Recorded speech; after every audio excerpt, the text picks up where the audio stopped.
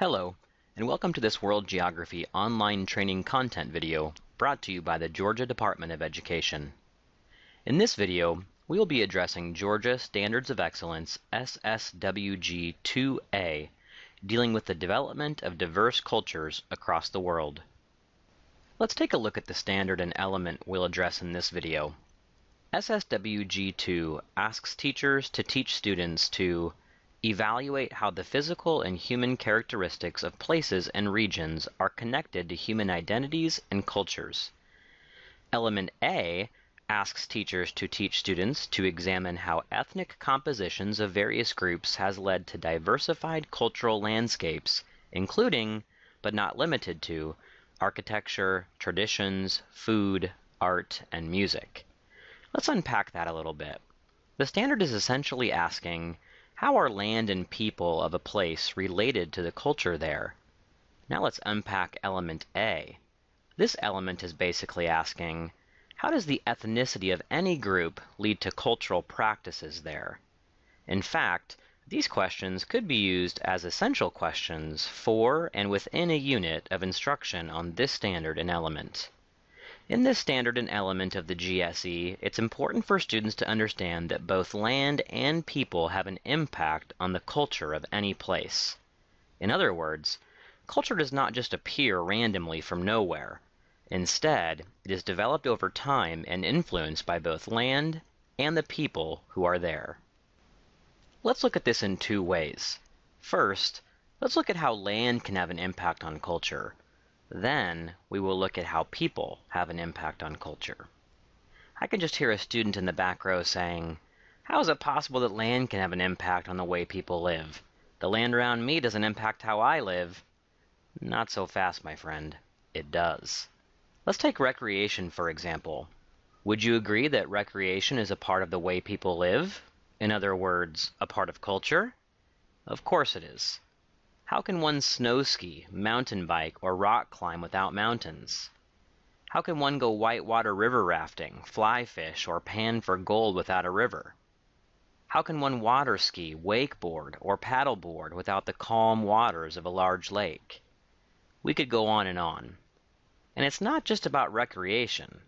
We could continue with examples like how the mountains were seen as a place of the gods for the Incas in the Andes, the Greeks in the Carpathians, and the Hindus in the Himalayas, or how the rivers coming out of those mountains were holy and sacred, like the Maganga or Ganges River coming out of the Himalayas. How about the way that our land and climate determine what types of plants will grow and will become a part of our regular diet and clothing materials? Our physical geography, our land, does have a significant impact on the way we live. Now let's make the transition to how people have an impact on culture. More specifically, how the ethnic makeup of different places impacts the cultural practices there. After meeting somebody for the first time, what is one of the first questions asked of them? Where are you from? Why? Because understanding where someone is from is important to understanding the person. Our place of origin is a defining part of our character. However, it isn't quite that simple. While our place of origin is a defining characteristic, it can sometimes be difficult to ascertain what people are like from any given place, especially when it comes to multicultural places. In fact, the more multicultural a place is, the more we must dig to find answers. For example, if a person replied, I'm from New York, natural follow-up questions might ensue. Upstate or near the city? What borough? Etc. Therefore, it is essential for students to understand that places, especially those that are more multicultural, display a potpourri of cultural characteristics, including architecture, traditions, food, art, music, etc. So how does a place gain ethnic compositions of various groups, as the standard indicates? Different groups of peoples have been interacting for centuries. Of course, this encounter increased exponentially with the age of exploration near the turn of the 16th century. Invasion, trade, and various push and pull factors have led to cultural diffusion throughout the world. This dispersion of culture can manifest itself in a variety of ways. One way a blending of cultures may reveal itself is through the architecture. A prime example of cultural blending in architecture comes in the culturally diverse Safavid Empire. The Safavids were influenced by Arab, Ottoman, Persian, and even East Asian cultures.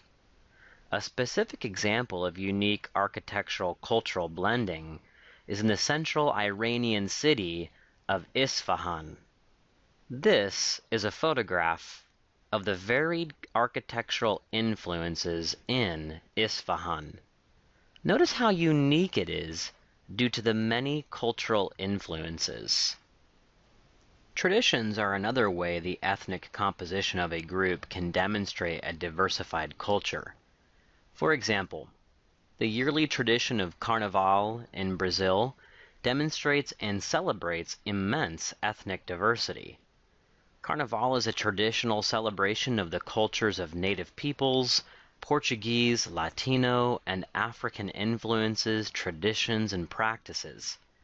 Surely, when describing the place of Rio de Janeiro, the topic of Carnival would come up. It is a tradition that is central to understanding the culture of that place. What's interesting, and perhaps even ironic about this celebration, is that it was born out of tremendous pain and suffering. Most native people who came into contact with the Portuguese died due to disease or became slaves.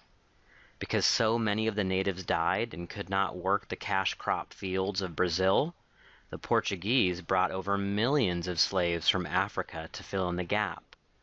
What's resulted, though, is a beautiful blend of a very diverse and unique culture.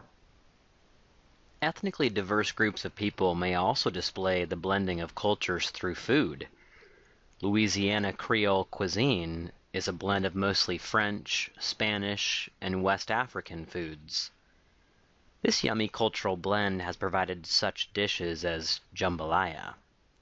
And this isn't the only example of various ethnic groups having an influence on cuisine. All one has to do is look at American cuisine in general. It's very possible that a weekly meal plan for an American family consists of dishes from 5 different ethnic groups from around the world.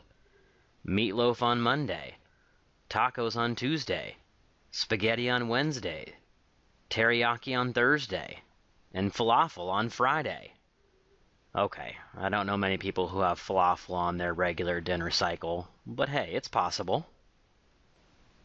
Art is a reflection of life, right? Or is it that life is a reflection of art?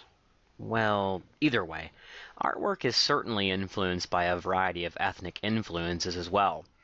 In fact, sometimes the meeting of different cultures creates an entirely new genre of art. For example, the blending of Persian and Indian cultures created a whole new category of art, as seen in this picture. Let's talk music. The musical style of Americans living in the United States has been largely influenced by African musical tradition. The blending of African traditional music with modern influence brought about jazz and rhythm and blues, or R&B, which eventually led to rock and roll and a whole new list of musical categories with it. In fact, one could argue that if it were not for the blending of ethnically diverse musical ideas, that all modern music would cease to exist. Sorry, Taylor Swift and Jay-Z. The standard asks us to go beyond just architecture, traditions, food, art, and music. And while we could go on, we'll end here with the example of religious beliefs and how they too have been influenced by ethnically diverse groups of people. For example, a mixture of Aryan, Dravidian, and Indian cultures brought about Vedic culture and eventually Hindu beliefs. Hinduism is a complex system of beliefs with large amounts of variety within it, which is likely directly due to the ethnic and cultural diversity which brought it about in the first place. Students should understand that culture is both simple and complex at the same time. It's a paradox. It is simply the way people live. However, it is complicated because the way people live has been blended by the influence of ethnic diversity, which has overhauled the cultural landscapes of virtually every place on Earth. These influences have brought about some of the richest demonstrations of cultures coexisting, while understanding some cultures have been pushed by the wayside due to acculturation. The more ethnically diverse a place is, the more multicultural they can be, demonstrating these manifestations of their multiculturalism. Both land and people have a significant impact on who we are and who we are becoming.